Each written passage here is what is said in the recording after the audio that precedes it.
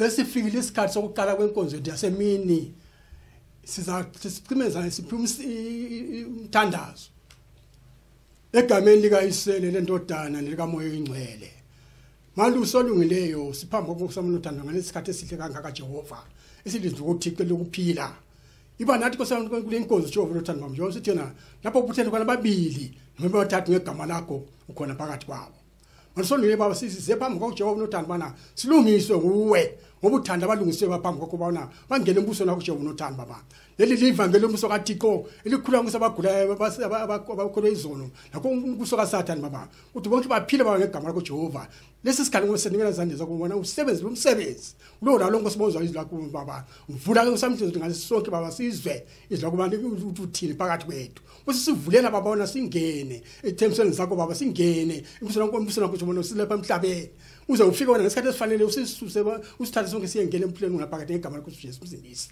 sabonga ukusonthana ngesikhathi sinikela kezandla kubona sibusise uvule sonke sonke basizwe ukuthi uthini phakathi kwethu ngegama lenkosi Jesu Msindisi wethu lezaphakade amen. Siyabonga sihlobo zami bana sefikile esikhathini lezikaThixo. We thank you, beloved. God has brought us, ushered us back to the afternoon session. Sibonga uThixo ngelizwi esilizwelileyo elokuphila okuphakade. We thank the mighty Lord for listening and hearing the message of eternal life. Ngendaba yokubuyisana noThixo wethu. The message of reconciling with our God. ungazathuka yabuyiswana kusho kule kuphambanisana kwaqalayo. Whenever you hear of reconciliation, it means that there was a mistake, there was an error that obtained right from the origins. Imistake yakho na yona le ukuthi khona umuntu wayeduka kuThixo ekuqaleni sephutha a prince masede nahlale kuyo ayibuse wehluleka. The great error is that right from the origins, right from the onset in the Garden of Eden, men backslided from God. The falling of man from the grace is that he failed to keep the law of God. By just one law of disobedience. Disobedience creates all sorts of sins that are filled up in this world. Man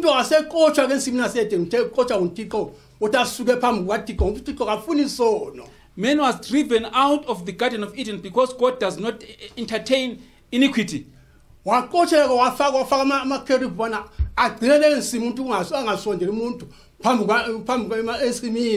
God chased men out of the Garden of Eden and placed from all sides the cherubims so that they guard the entrance to the Garden of Eden. Men then started living outside the Garden of Eden. Now, a human being, because of his nature, he must have something to worship. Out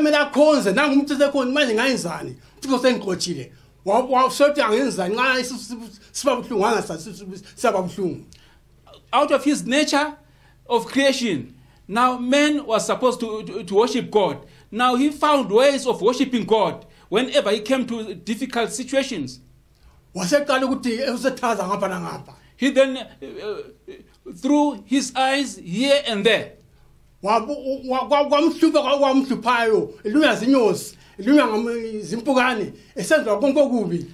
This troubled mankind. He started now seeking all sorts of help, all sorts of aid here and there. Then started now committing all sorts of sins. He then tried to find a solution because he is living by guidance of the Lord. He then sought help. He sought some remedies from trees. Then someone said, the beast can be my aid. Someone said, a stone can be my aid. Then mankind find all sorts of avenues to find help. Then some started carving some idols to worship. Then sin multiplied in this world. Then God, it came to a measure that God said, I cannot no longer contain this one. Man has sinfully, has committed all sorts of sins. God then became so worried for creating mankind. Then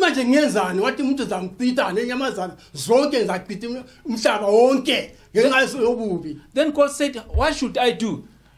I should now destroy mankind because of the wickedness. Human beings were then destroyed by the flood, Noah's flood.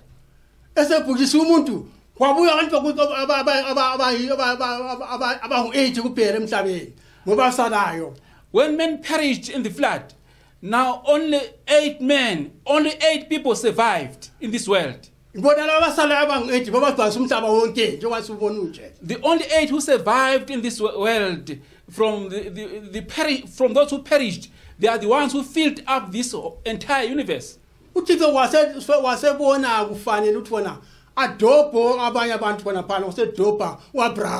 Then God saw it fit that he should pick up a man to stand in between the gap.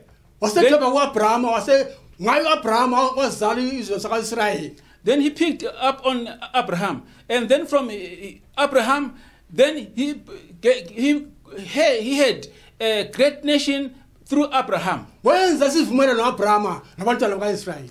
He made an agreement with Abraham. Wabanikwa umthetho ngendlela nale isivumelwano esidala esenziwa uThixo. He then gave them a commandment to follow.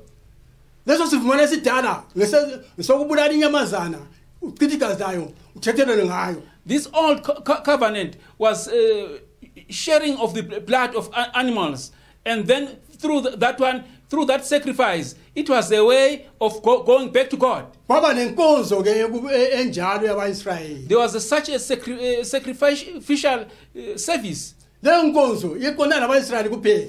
This sacrificial service only belonged to the Israelites. Wasebuya uthi kwabona akusebenzi lokwabona kona wasesivumela sitsha ngoJesu Kristu umsindisi. God saw that it was not of no effect. Then he brought a new covenant by the blood of Jesus Christ. Yilo sivumela sokubuyisana noThixo leso. This new covenant by Jesus Christ is a commission, is a ministry of reconciliation. Madoda asibusane noThixo. Men, let's reconcile to God. Madoda bafazi asibusane noThixo. Women folk, let's reconcile with God. Bantwana bethu asibusane noThixo. You children, let's reconcile to God. Mhlaba wonke usane noThixo. The whole earth, let's reconcile to God.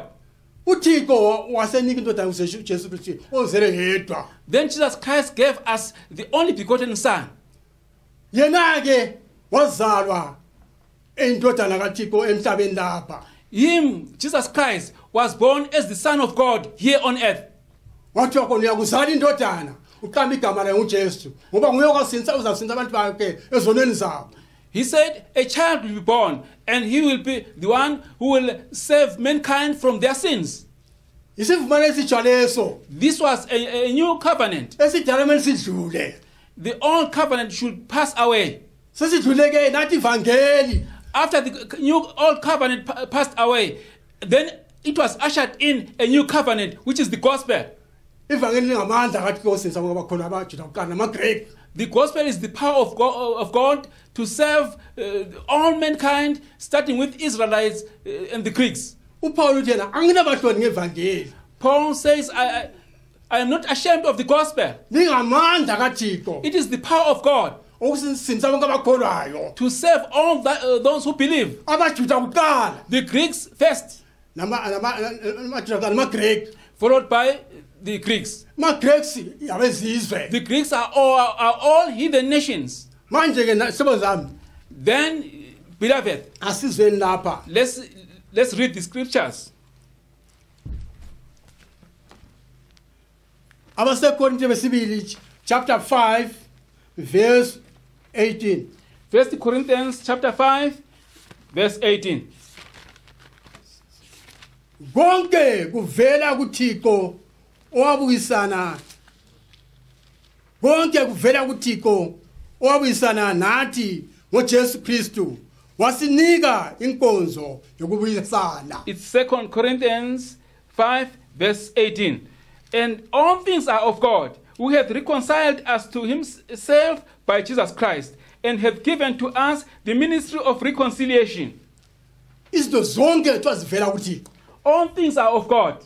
Into abantu bonke sebehamba ngaye. All people should walk along the will of God. uThixo nguyomkhulu phezulu kokudala konke. God supersedes all creation. uThixo baba indodana uThixo moya ingcwele. It's God the Father, God the Son, and God the Holy Spirit. Izinto zonke zingaphansi kwaThixo amandla kuye wonke. All things, all creation are under the dominion of our God who is almighty. Zaphinda futhi lapha. We'll repeat. Konke kuvela kuThixo owabuyisana nathi abuyisana nathi ngoJesu Kristu wasinika inkonzo yokubuyisana. All things are of God, who hath reconciled us to himself by Jesus Christ, and hath given to us the ministry of reconciliation.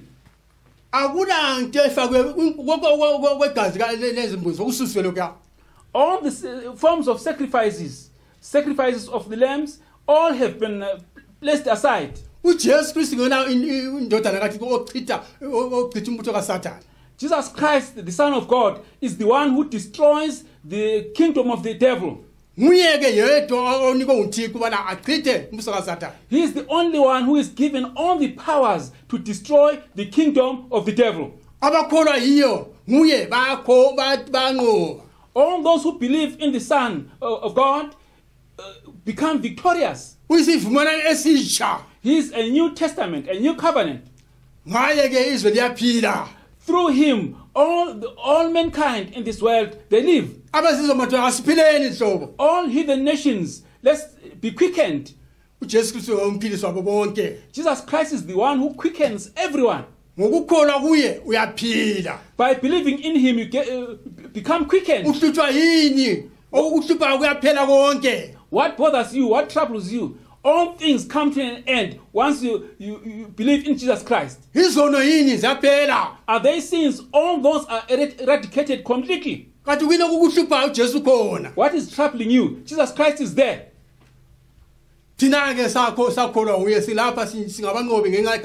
We here are full witnesses.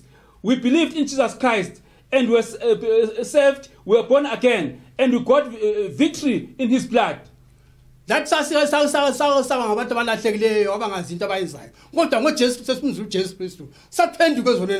were also strayed in sins, committed all sorts of sins before we got to know Jesus Christ. Now when we got to the knowledge of Jesus Christ, we had faith in him, we were saved, and we got victory over sin.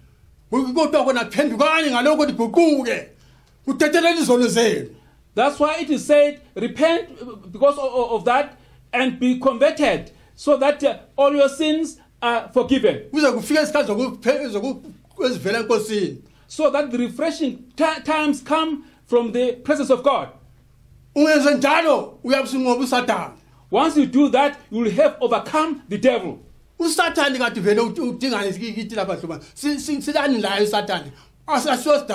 What is the devil seeking amongst us here? He's not even our creator.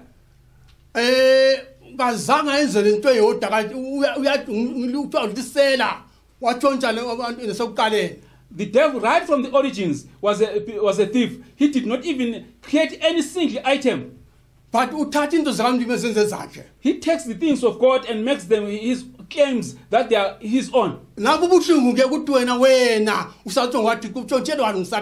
What is painful is that you, knowing perfectly well that you belong to God, you are created by God, why do you allow Satan to steal you?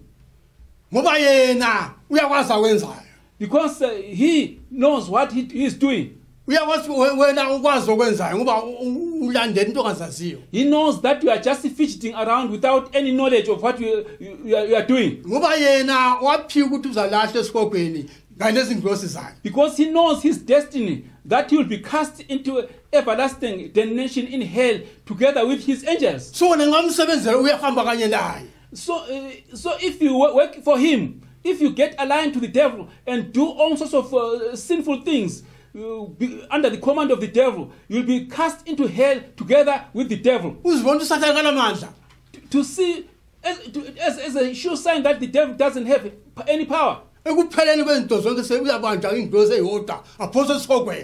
at the end of the times, only one single-handed angel will get hold of him. He will apprehend him and cast him into hell. Beloved, why do you worship such a person, a powerless person?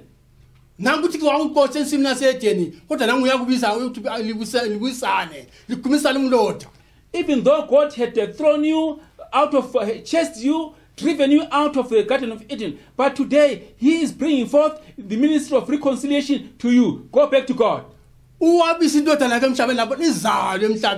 He brought his son here on earth, and he was born here on earth.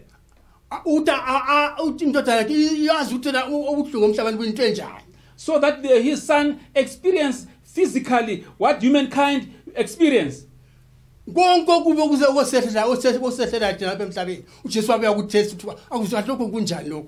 the sufferings we come across, all the encounters, all the difficult situations we encounter in life, Jesus Christ encountered all those. even gossiping, Jesus Christ came across it. ngayitshaya ngempama into enjani wayizwa Even when they had to smite him on by palms on his face, he experienced that. ukuzila ukudla wakuzwa ukuthi into enjani Even he experienced all sorts of things. Even fasting, he experienced that. manje ke wayenzela thina sonke lekani ngathi nasihlupheka noma sizinikela sithandaza ngoba sithandaza into He enjani experienced all those experiences and encounters so that he will also he will lead us through those sufferings. asiyeni phambili sonke zami Let's go on. Let's proceed. verse 19 The 19th verse. kungathi uThixo ngayo uKristu ubisana nezwe engabaleli izimpambuko zabo ebiyeka kuthina inkonzo yokubuyisana To wit, that God was in Christ, reconciling the world unto himself, not imputing their trespasses unto them, and hath committed unto us the word of reconciliation. inkonzo yokubuyisana inikwa thina The ministry of reconciliation that was committed, it was committed unto us. ungumuntu yini ngeyakho inkonzo You yokubuyisana are a human being. This ministry of reconciliation is committed to you. ungumuntu yini usathana kaso wakho You are a human being. You don't belong to the devil. kusiya ngoThixo ngabantu bonke baphendukele kuye According to the will of God and according to the purpose of God, he wants everyone to reconcile to him. ngoba uyena nguye yedwa wadala abantu bakhe emhlabeni Because God is the only one who created everything and created all mankind. uthi laba bantu ngizenzele mina He says, these people have made them of my own uthi kuba babonakala udumo lwami to show forth my praises. kodwa nxa ubonakala udumo likaSathane ngokabani kanti wena But if you are showing forth the praises of the devil, to whom do you belong to? ungakhonza umuntu angazange akwenze Don't worship any person who did not create you. ivangeli ngelethu sonke hlobo zami kakhulu abezizwe The gospel is for us all, especially the heathen nations. uThixo wavala kwabaIsrayeli ivangeli ngoba balala kodwa laba balithola abantu abayishumi lambili abapostoli balithanda kanjalo bakholwa yilo basemandleni kaThixo baseparadise kuma kanje ngoba sebaqedwe umsebenzi wabo lapha emhlabeni God closed the door, the entry into these messages of the gospel to the Israelites because of that disbelief. But now, fortunate enough, the apostles believed in it, and they have now departed into glory. so ivangeli ngelabazizwe kathesi sina sesisufakiwe saqhunywa kuIsrayeli Now, we who have believed in Jesus Christ, God has engrafted us into the Israelite nation. Now belong to the Israelite nation by birth, in the new birth in the blood of Jesus Christ. bona sikhuluma kanje abaIsrayeli lokhu benikela kwenkwana ukuhlaba imbuzi izimvu nezimvu negazi lezimvu. The Israelites, even today, up to date, they are still following all traditions of sacrificing the lambs. Kodwa wena wezizwe ungawusala uThixo ukuthi uza kwenze njani ubusikhathi kona siyaphela sakho manje. But we, the heathen nations, through these messages of God, now if you don't accept these messages of God and you are continuing to denounce them, what do you think will happen to you? Phenduka ukholwa ivangeli. Repent and believe the gospel. Ngelakho ivangeli uThixo wabiza wena. The gospel is yours. God appointed this for you. Ukhangele uthatha isinyathelo wenze njalo. God is looking forward to you to reconcile with him and take up the gospel because it's yours. Sizaphela isikhathi nalesi sesibela kwabaIsrayeli futhi. The doors to this mercy, to this gospel, will be closed to us, the heathens, and it will be turned back to the Israelites. Manje kusesekathesi kholwa kuThixo. Now, when it is called today, believe in God, in the message of God.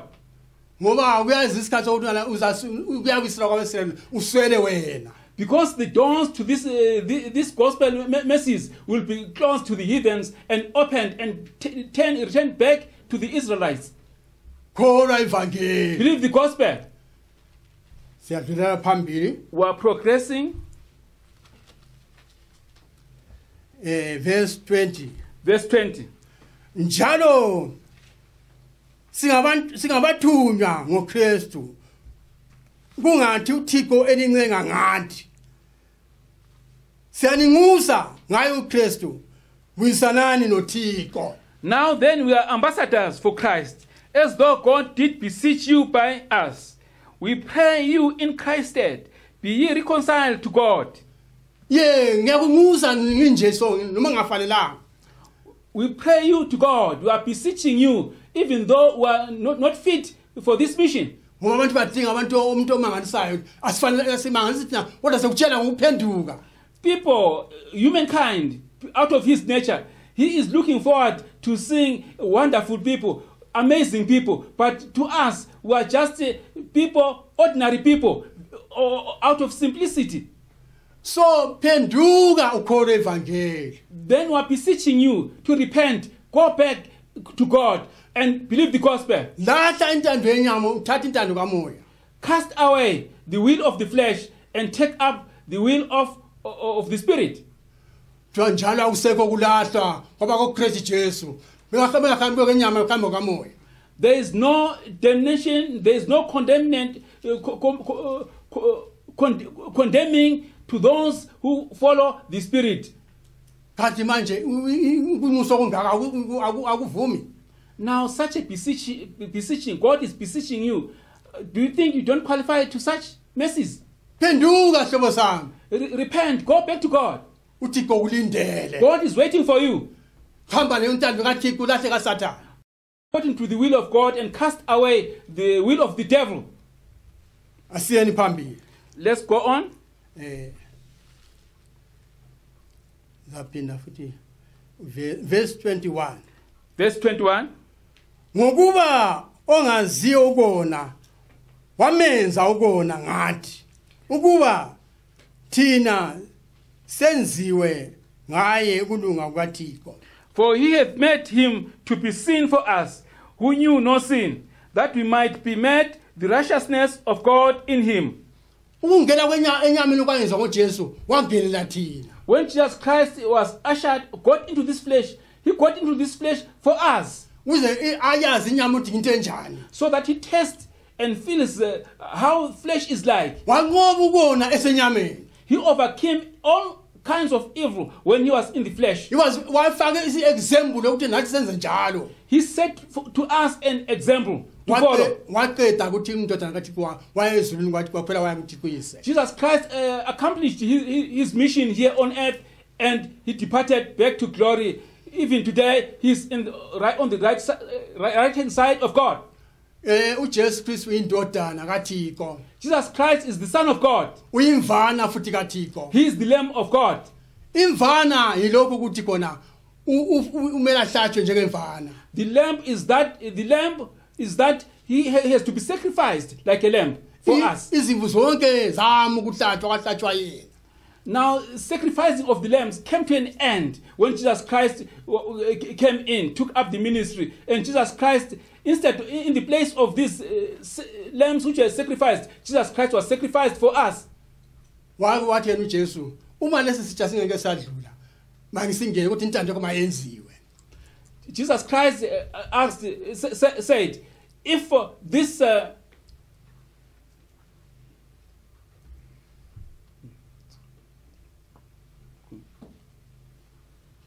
Isitha singasadlule ngingasiphuzi. Intando yakho mayenziwe.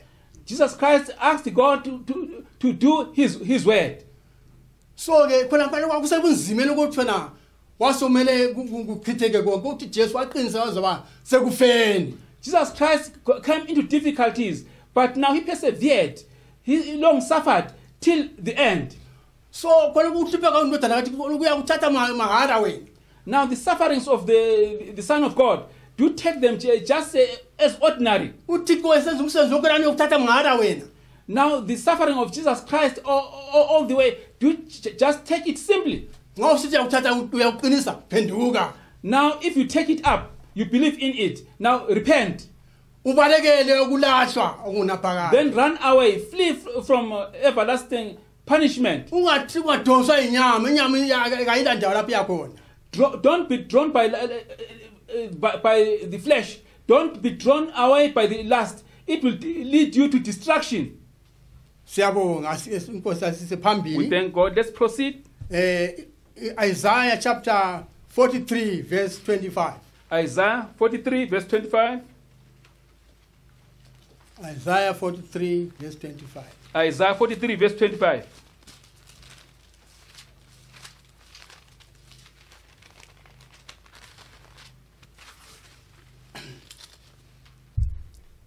Imina nginguye mina oyesula izaduko zakho. Ngenxa yami angisayi kukhumbula izono zakho. 25. I, even I, am he that blotted out thy transgressions for mine own sake, and will not remember thy sins. Nguthixo lo utshela thina abantu. This is God telling us mankind. Uyazinikela thi ukuthi senze njalo. Jesus Christ committed himself, sacrificed himself for us now to do the same. Uthi imina nginguye mina oyesula izaduko zakho. He says, I, even I, am he that blotted out thy transgressions for my own sake, and will not remember thy sins. Ngenxa yami angisayi kukhumbula izono zakho. Verse 26. Ngikhumbuza masahlulelane. Isho wena ukuba utetheleke. For mine own sake I will not remember thy sins. Verse 26. Put me in remembrance. Let us plead together. Declare thou that thou mayest be justified. Lapho uyancengwa uyatshela okwenza. Ubonisa kuMthixo ngothando lwakhe. God, out of his mercies, is beseeching you. He's showing you what you have to do. Yitsho wena. Yitsho wena ukuba uthetheleke. He said, put me in remembrance. Let us plead together. Declare thou that thou mayest be justified. Ungadinga umenza ukhulume nompriest basiwathathi kala ndawo lapho. Don't look forward to a priest to do this for you. He does not have a place here. Ungadinga umfundisa kala ndawo lapha. When it comes to justification, don't look for the priest to help you out. He has no place for this. Ungadinga ukuthi ngincedisa abantu ngithandaze kala ndawo lapho nguwe itsho wena ubana uthetheleke. Don't seek any other person to help you to pray to God. Now the responsibility is yours. Siyabonga inkosi ihlobo zami. We thank God. Ulathi ngawulalela kuphela lapha kutshoyo liyahambisana noThixo. God is with us. Only if you go according to his will, you obey him, now God will also bless you. Uthi kulathi ihlobo zami uyathanda konke esiwenzayo okuhle. Ngasibalekela kuwe nawe uyasamukela. God is with us. Now if we flee to him, we repent and go back to him, God listens to our prayers. So uyakunxusa hlobo sami ungaphi lapho khona. He is pleading with you. He is beseeching you, beloved. Where are you? Twa usincenga ngathi thina sishumayela kanje sincengela uThixo. He is beseeching you using us. We are now praying to you on behalf of God. Sizwe uphenduke. Listen to us and obey whatever is being disseminated here and repent.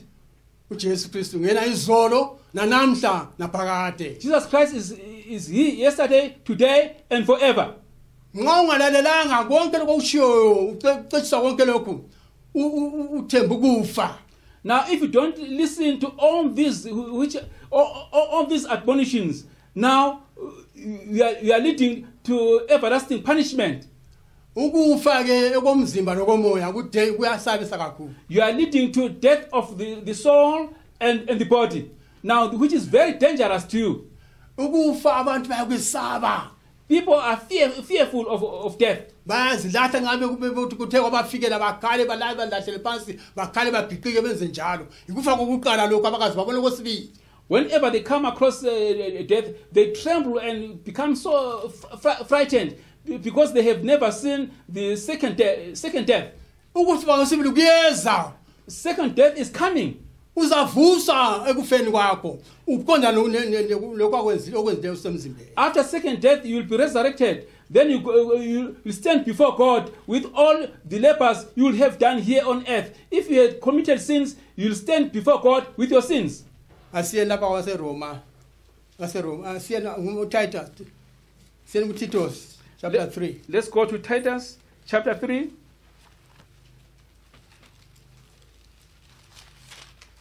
Titus chapter 3. Titus chapter 3. Verse 3. Verse 3. Ngokuba nathi kade sasi iziphukupu abangalaleliyo abedukileyo sakhonza izinkanuko nokwenama okuningi sahlala ngokubi nangomona sanengeka sazondana. Verse 3. For we ourselves also were sometimes foolish, disobedient, deceived, serving diverse lusts and pleasures, living in malice and envy, hateful and hating one another. Now we ourselves were foolish. The foolishness which is being spelled out here it doesn't mean that you are not educated. There are some highly educated people, academics. Now yet they are foolish. There are some people who are not educated, but they are foolish. All sorts of all forms of mankind, they are embraced in this foolishness. If you are not born again, you are a fool. If you don't obey to what God says, you are a fool. If you listen, you obey what the devil says, you are foolish. Flee away from the devil. Be someone who is wise. God says, be wise. Now, wisdom is to depart from sins. We thank God, dear beloved. Ngokuba nathi kade sasi iziphukupu abangalaleliyo ewonisona sokuqala sikaDam sikala ngaso. Verse 3. We ourselves were also sometimes foolish, disobedient, deceived, serving diverse lusts and pleasures, living in malice, envy, hateful and hating one another. Now you see, now the sin of Adam, we start with it.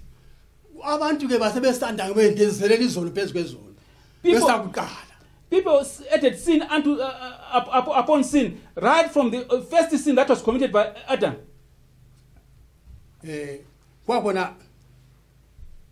Abangalaleliyo abadukileyo sakhonza inkanuko nokwenama okuningi. Were disobedient, deceived, serving diverse lusts and pleasures, living in malice and envy, hateful and hating one another.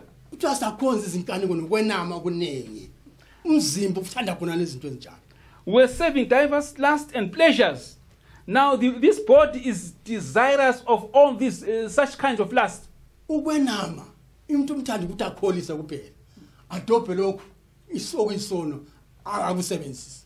Now serving diverse lusts and pleasures, mankind is fond of taking this and that one out of his pleasure in order to use it.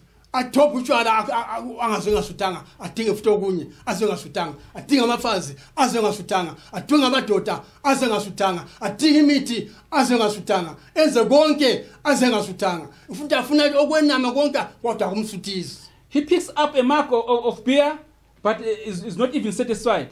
Picks up on women is not even satisfied. He picks up on all sorts of things, but is never comes to a degree of satisfaction of this pleasure.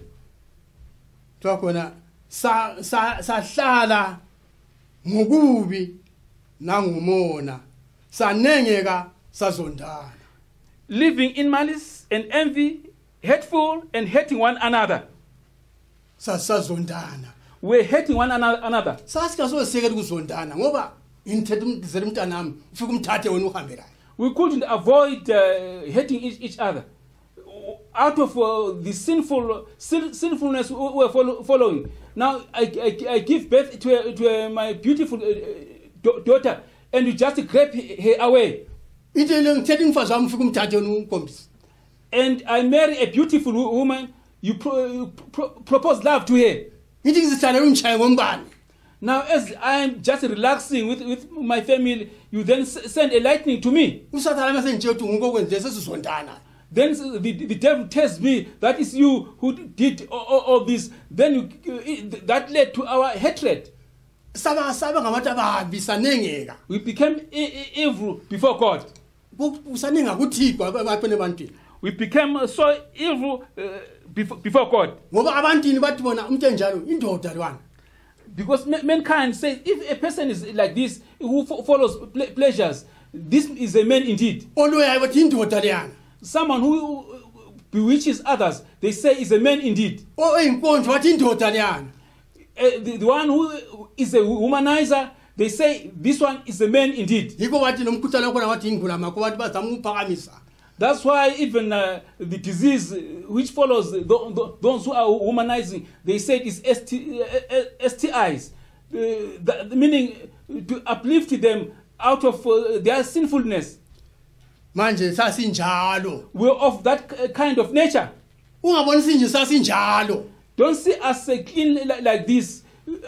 Don't see us in such a godliness. We're like them. Each and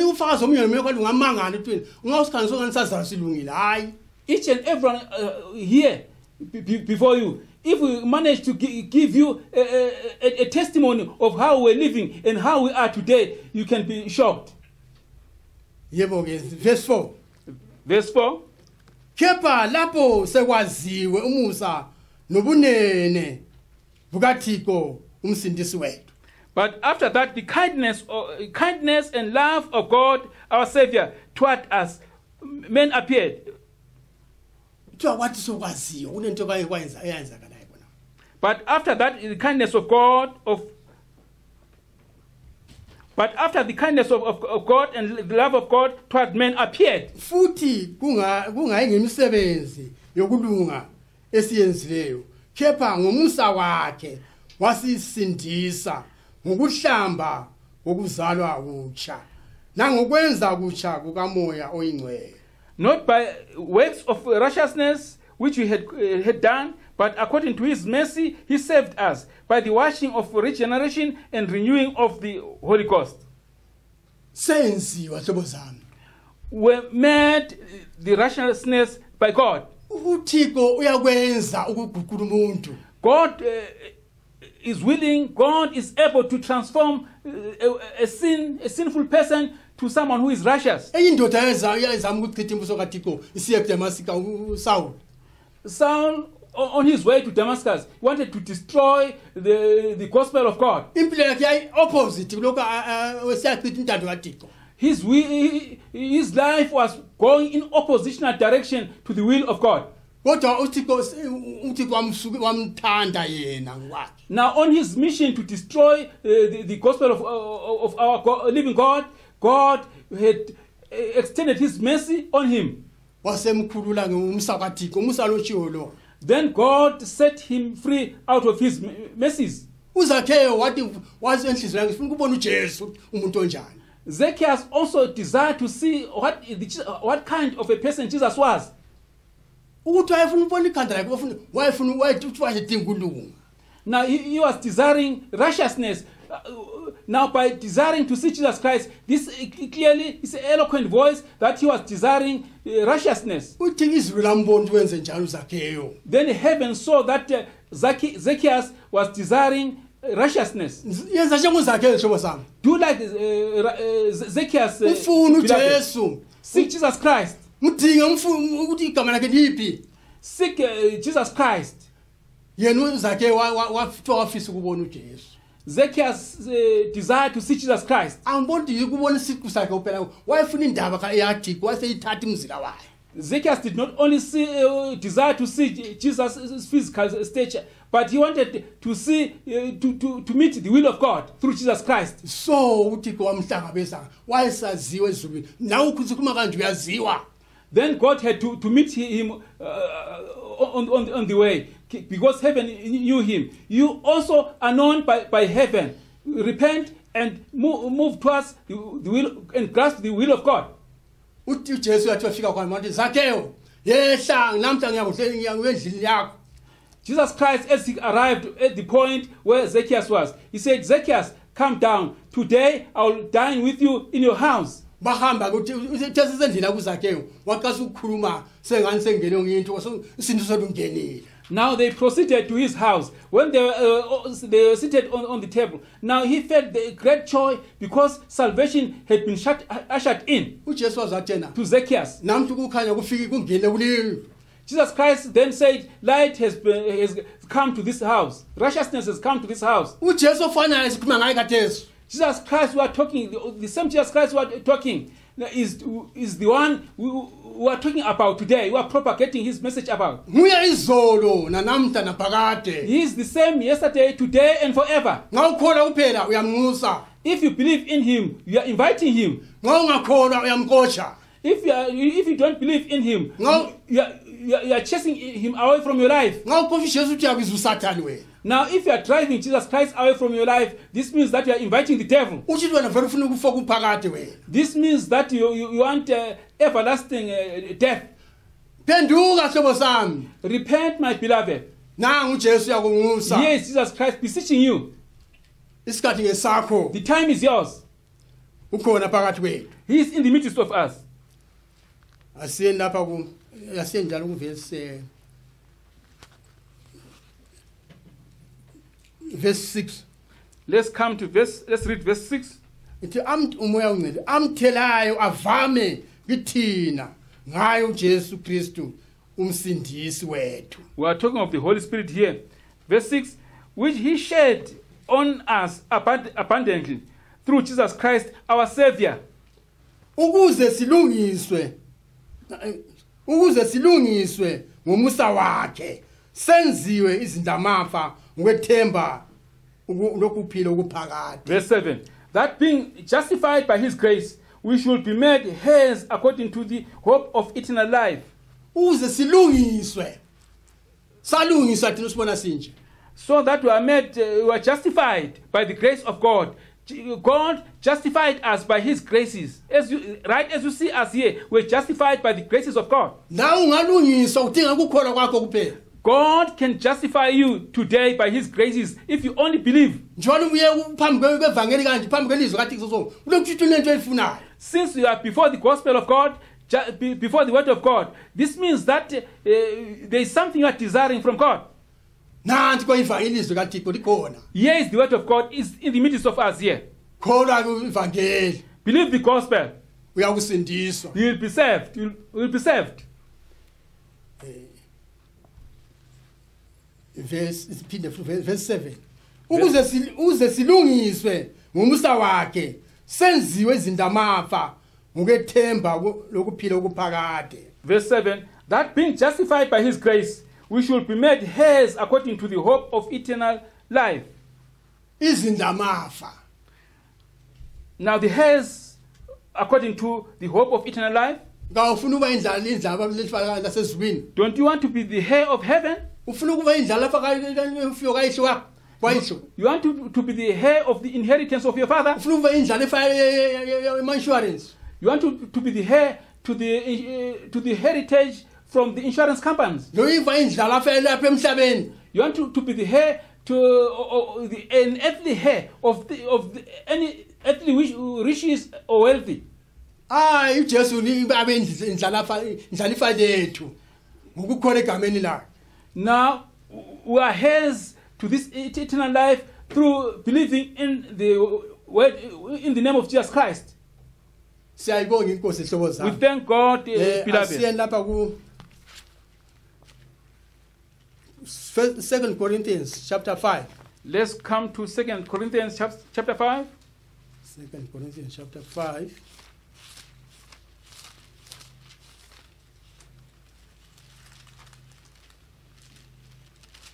Verse 10. The 10th verse. Ngoba thina sonke sobonakala phambi kwesihlalo sokwahlula sikaKristu ukuba yilo akwamukele okomzimba wakhe njengalokhu akwenzileyo noma kuhle noma kubi. The 10th verse. For we must all appear before the judgment seat of Christ, that everyone may receive the things done in his body according to that he hath done, whether it is good or bad. Umuntu akwenzile ngomzimba wakhe.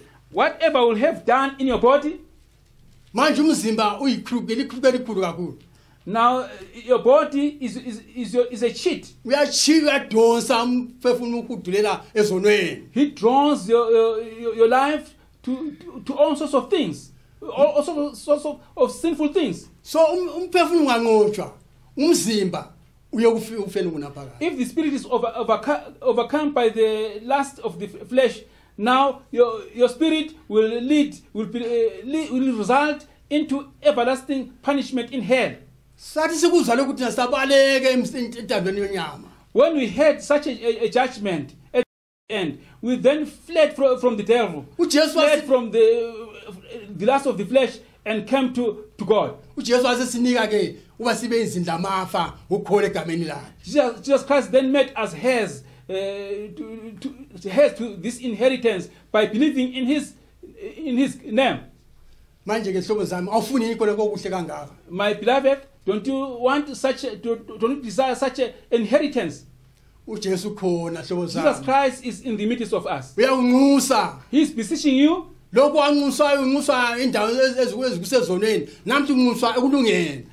are besought and you strayed in sins. Now, today, Jesus Christ is beseeching you into righteousness. Believe in Jesus Christ. Semntonyeni wakho nasenhlizweni yakho ilelizwe lokukholwa silishumayelayo uthi uma ukholwa ngenhliziyo yakho uNkosi uJesu ngenhliziyo uvuma umlomo wakhe uyakusindiswa. The word is near you, near your mouth, near your heart, the word of which we believe in. Now if you have got faith, you believe with your heart. Now if you believe with your heart, now you will obtain everlasting life. Jesus